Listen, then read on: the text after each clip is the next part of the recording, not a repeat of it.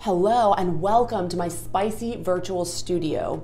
Let me give you a quick tour of the place, and then afterwards I'll show you how you can make one of these experiences yourself for free. So come along, I really want to show you this. So here we are. It's a pretty modern style. There's a nice little social area over there, which we'll visit in just a bit, and some interesting art and furniture here that came with the place as well. For now, let's hop over to the lounge and sit on the couches there. We have a nice big screen here with some videos. Let me show you the first one here as it explains what tool I've used to create this virtual studio experience.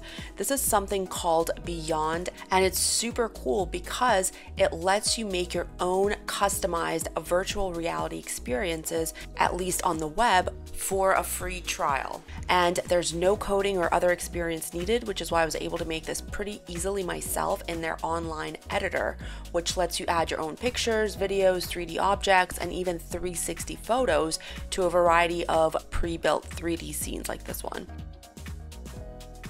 Well, now that we've had a nice rest on the couches here, let's stretch our legs a little bit and walk through the social nook over here to another presentation that I want to show you. But before I do that, let's take a look to the right here at some art that I put up. This is what I call the color pop effect, since one of the colors actually pops out from black and white. It's usually done in Photoshop, but I have a tutorial for how to do it pretty easily in PowerPoint as well, which I've put in the description of this video. So let's turn around so I can show you how you can start using this app today for your presentations. Let's say you want to do a presentation on cooking, or spicy cooking in my case. And let's say we're in a pretty high scale apartment here. Let's go to the kitchen to check out some of my recipes. And let's say I want to show you how to make an omelet. Of course, I could show you a slide presentation on it, but let's do it this way. Let me click here to get started with some spicy cooking. And for an omelet, let's look at some breakfast recipes that can pop up here. This looks like a lovely omelet with egg and tomato. And let's start making our egg first. And then let's chop up some of our tomato. Lovely. And I can make this as elaborate as I want, but what's nice is that this is much more immersive and engaging than just a slide presentation, for example. And let's say I want to promote my spicy recipe book and a cooking show. So let's head over to the living room and let me show you this book on spicy recipes. We don't have time to read it right now, but it's still kind of cool that it's made it to publishing. And of course, here's my cooking show as well, which we can check out later. For now, let's go outside here. Let me show you some of my fruit-based recipes for a nice summer day. So for example, you can get really creative with this nice watermelon and blueberry piece here. Or if you want to go fancy, you can make this nice strawberry cake. And as a drink, you can make some nice fruity glasses as well. That's just a sampling of some of the recipes that I have in store. Obviously, a very simple presentation on cooking, but walking through an apartment as part of the navigation process makes it a lot more engaging. And of course, if your presentation is on real estate or something that actually requires walking through something, or something like shoes or retail, you can fit your theme a lot more. So this gives you a quick sampling of the tremendous possibilities of VR presentations. Even more basic web-based ones can be kind of cool. Great, so let's step on over to my study room over here, and you can see more pictures here. That's art from my social media channels. And here's a nice little picture with my friends Taylor and Camille, whom we call the PowerPoint speed demons, because they've figured out all of these hacks and tricks for making PowerPoint way faster. And over here we have some 360-degree photos that look like little orbs floating in the air, which is kind of cool. Let's jump into one right now, actually. So I'm going to click right here. This is one from when I visited Times Square in New York, and I can kind of turn around here and look at all the people here. And to take a picture like this, you'll need one of the 360-degree cameras available right now, which are getting more popular and less expensive, which is nice. And hopefully they'll be available on our phones soon as well. So when I want to step out of the picture, I just have to find the X here and then click on that. And we're out. And that is basically it for the tour. Hope you enjoyed, and let me show you how to make this yourself now. So here we are on the Beyond website. Here's the URL, and you can start a free trial here. So you sign up here, and then once you're in, and you'll go to a screen like this that has all of the experiences that you're working with. So what I love about this is the templates. So you go up here and they have a lot of pre-made experiences for you to choose from. So we have the sample store where the shoes actually rotate on their platforms. There's an entertainment room. Here's the real estate tour that I was using as an example. And actually, let's take a look at how to use that. So we go to import here and then choose new, and then let's say YouTube test. Go to import. And this is where you land. So here is kind of a 360 photo of this entrance area here, and they've overlaid these custom navigation buttons here, and you can actually move these around or you can take them out entirely as you like, and they all lead to other rooms around the house. So as an example, let's actually go to the living room, which is here. I'm going to click on that on our menu here because there's not currently a navigation to get there right now. So here's what the template looks like. We have some of these books here on the table, which if you remember, I made into my spicy recipes book. And then we have this video here. And what's great is that anytime that you see a screen or you see any sorts of images within the experience, you can customize them to be your own. Let me show you how I customized this screen, and then I'll show you a couple of other examples of how you can add different elements in here. And Beyond actually has a really nice set of tutorials for how to do this, so I'm not going to recreate the wheel, but I will show you a few tricks I learned through a lot of trial and error.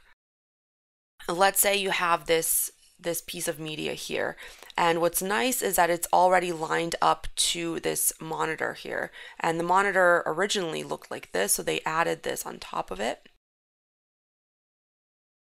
We have it as a video.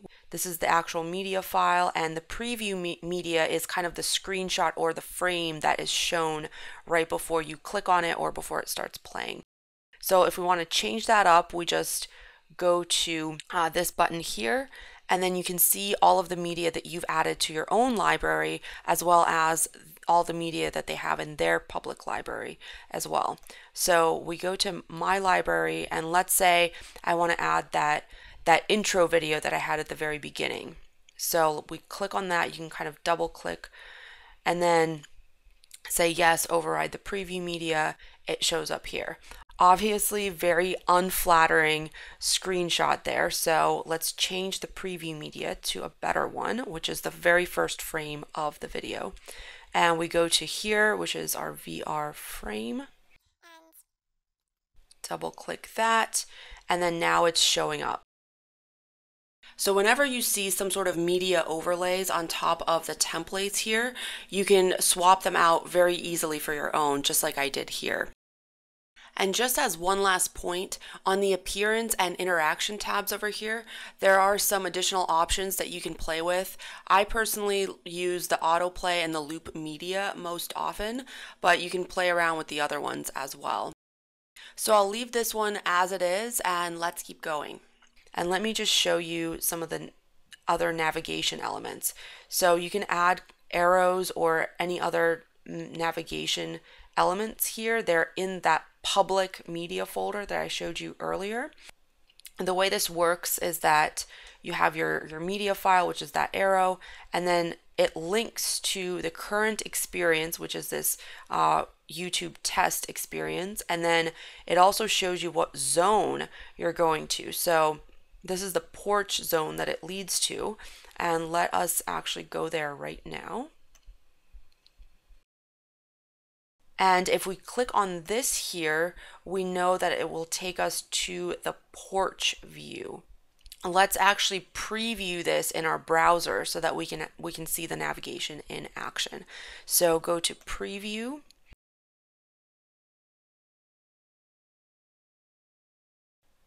And now we can actually click on this arrow to take us to this.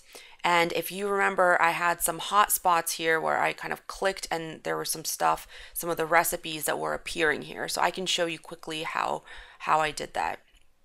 Let's go back into our editor here. And then for something that's invisible that becomes visible, we would use a hotspot.